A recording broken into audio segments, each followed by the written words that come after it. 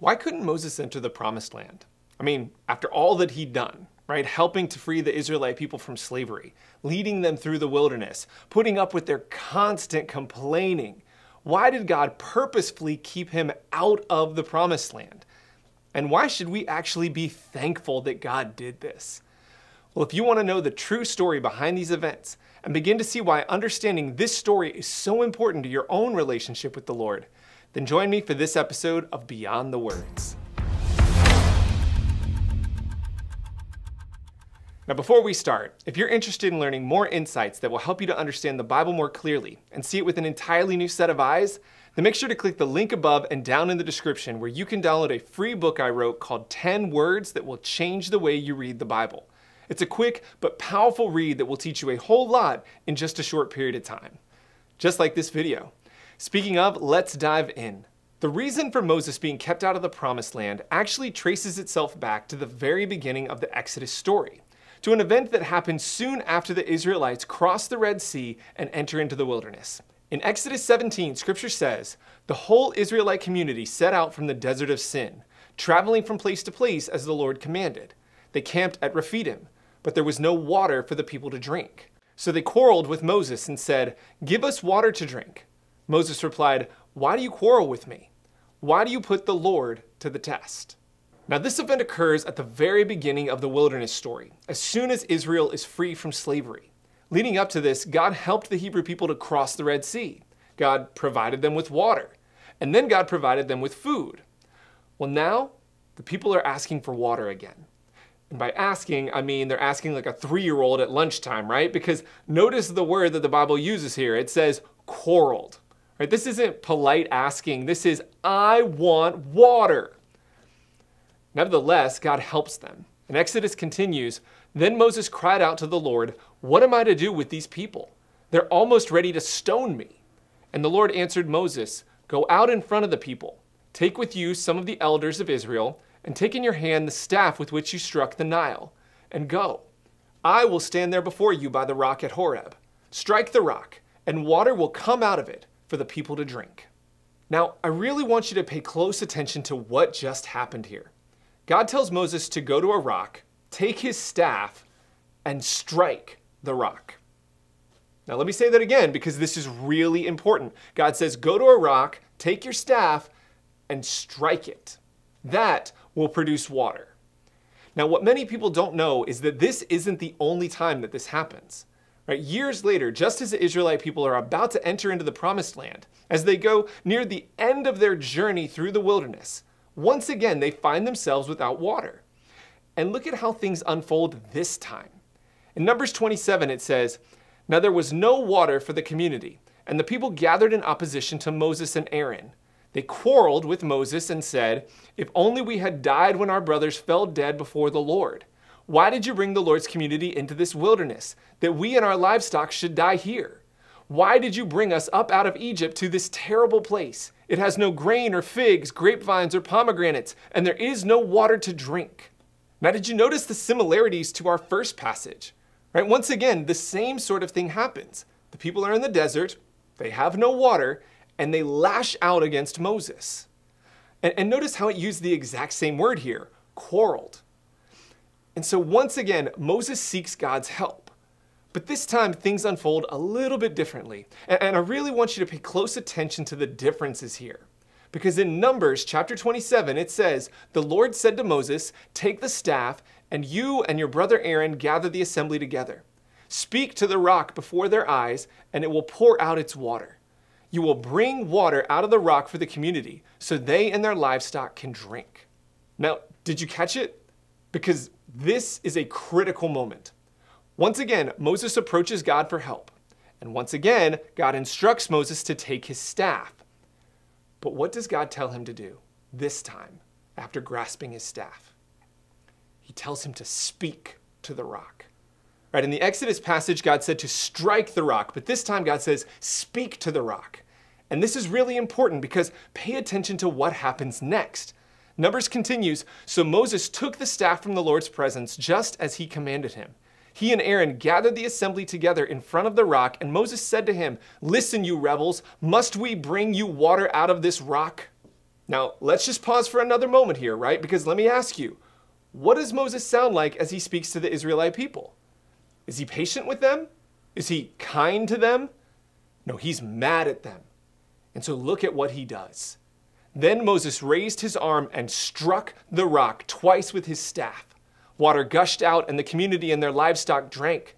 But the Lord said to Moses and Aaron, because you did not trust in me enough to honor me as holy in the sight of the Israelites, you will not bring this community into the land I give them. In other words, God tells Moses, because of what you just did, despite all that you've done, you will not enter the promised land. Now, if you're anything like me, you're probably thinking, that seems really unfair. I mean, Moses makes one mistake and now he's no longer allowed to enter the promised land? What about everything that he's done before this? I mean, is this who God is? You make one mistake and you lose everything? That's awful. But before we jump to too many conclusions, we've got to look closely at what we just read. Right? This is why I wanted you to pay such close attention to what happened in these stories, because the answer to this problem is in those details. I mean, let's think back, right? In the first story, God tells Moses to take his what? He says, take your staff. And then he tells him to do what with it? He says to strike the rock. Well, this is how he's going to get water that time. He strikes the rock. But in the second story, things are different, right? God tells Moses to take his staff, and this time he tells him to do what to the rock? He says to speak to it. And while this might seem small, this makes a big difference. And here's why. Think about where Moses and the Israelites are the first time Moses draws water from the rock. They've just escaped Egypt and entered the wilderness, right? Immediately before that, they'd been slaves for hundreds of years. When Moses hits that rock, they've barely even tasted freedom. But by the end of the story, things are different, right? They've been out of Egypt for almost 40 years. A new generation has been born, the generation that will take over the promised land. And that matters. You see, each time Moses approaches the rock, God commands him to take his staff. Now, the Hebrew word here for staff is the word mateh. And it's the word that appears in Scripture beyond just these passages, right? In fact, mateh is the same word used to describe the staffs that Moses and Pharaoh's men throw down that turn into snakes, right? That moment when Moses' staff consumes all of their staffs. And Moses' staff is more powerful than Pharaoh's in that moment, right? This is a moment that says God is more powerful than Pharaoh. Well, the staff meant something very important to the Israelite people. Because all around Egypt, they saw images of Pharaoh, and in many of these images, Pharaoh was holding two things, a rod and a staff. You see, the staff looks like a shepherd's crook because it was believed that Pharaoh guided the people just like a shepherd. But the Israelites knew very well what kind of a shepherd Pharaoh was, right? How he used that staff. He shepherded his people through violence and slavery.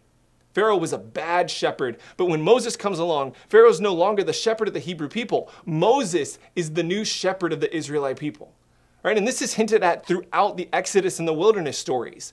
When Moses encounters God at the burning bush, we're told that he is shepherding a flock, right? He's shepherding because he's a shepherd by trade. Then in Numbers, Moses says, may the Lord, the God who gives breath to all living things, appoint someone over this community to go out and come in before them, one who will lead them out and bring them in, so the Lord's people will not be like sheep without a shepherd. He's alluding to the fact that he has become the shepherd of Israel, right? He sees himself this way. But he also knows that he can't continue to do this, right? They need a new shepherd. And here's how all of this ties together. When the Hebrew people came out of Egypt, they still thought like slaves, right? All they knew was a violent shepherd, a shepherd who works through force. And so this is the kind of shepherd that Moses was for them at that moment, right? This is why God commanded him to strike the rock. He acted as the only kind of shepherd they knew, one who shepherds with force. But 40 years later, things are different. Right? A new generation has been born, a generation who knows nothing of slavery, who cannot be slaves, right? They're about to enter the promised land. And God does not want slaves to inherit this promised land. God wants free people to inherit this land that he's giving them. Which is why this time, God doesn't command Moses to strike the rock like Pharaoh. God commands Moses to speak to the rock like a true shepherd. to reflect not the man who enslaved them, but the God who has freed them. But what does Moses do? He strikes the rock again. Because despite everything that has happened, this part of Moses has not changed, right? And this is why Moses cannot enter the promised land. God may have wanted to have Moses lead the people into the promised land, right? He'd been an amazing leader, but Moses revealed his heart in that moment. It's not just that he disobeyed God, right? It's how he disobeyed.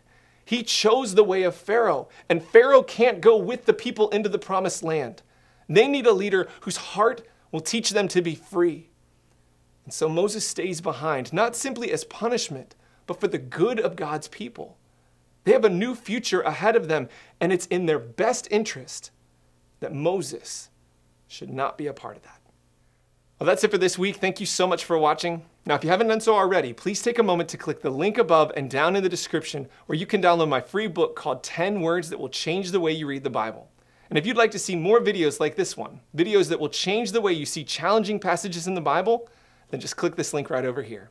Thank you so much for watching. Have a great week, and we'll see you next time.